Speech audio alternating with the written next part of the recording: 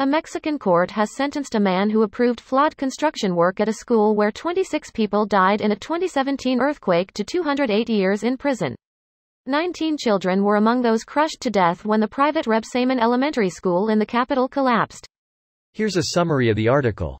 A Mexican court has sentenced a man who approved flawed construction work at a school where 26 people died in a 2017 earthquake to 208 years in prison, prosecutor said. 19 children were among those crushed to death when the private Rebsamen Elementary School in the capital collapsed after the 7.1 magnitude quake.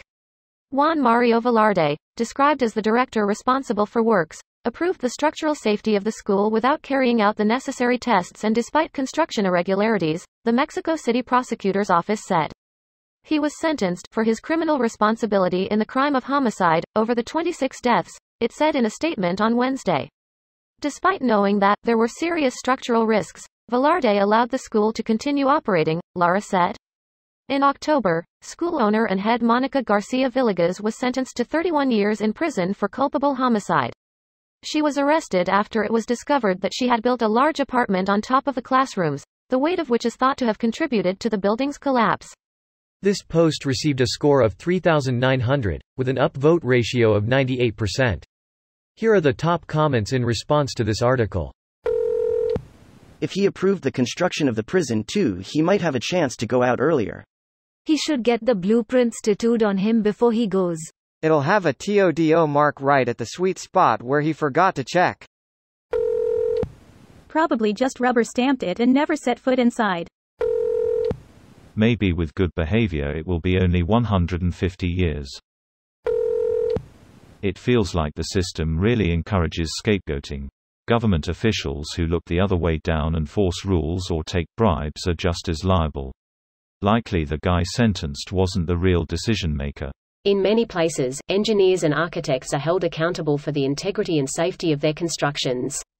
When people see an engineer's approval, they take it as a safe judgment because engineers are held to exacting standards of practice and certification. If you do any construction, you have to, at some point, trust that the planner has some idea of what's safe. In this case, they didn't follow standard procedure and didn't do safe work. Others have also been held liable, but the contractor, architect, engineer should get the brunt of it. Greater than held liable since you've used this phrase in a few of your posts. I'm assuming it's not a typo. This correction isn't meant as criticism. Just to help you out since you seem to use it a lot. You mean liable, not libel. Libel is the crime of making false statements that damage someone's reputation. Liability is the legal responsibility for something, and people are held liable when they fail to meet their legal liability. Greater than libel is the crime of making written false statements that damage someone's reputation. FTFY.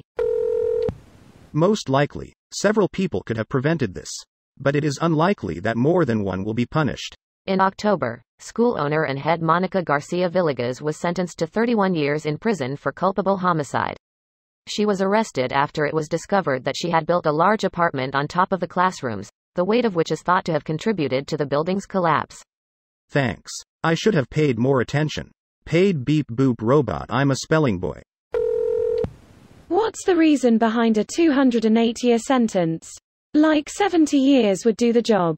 Is it just so that if he gets less time after X years he won't walk free?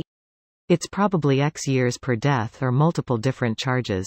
Math works out to 8 years for each of the 26 people.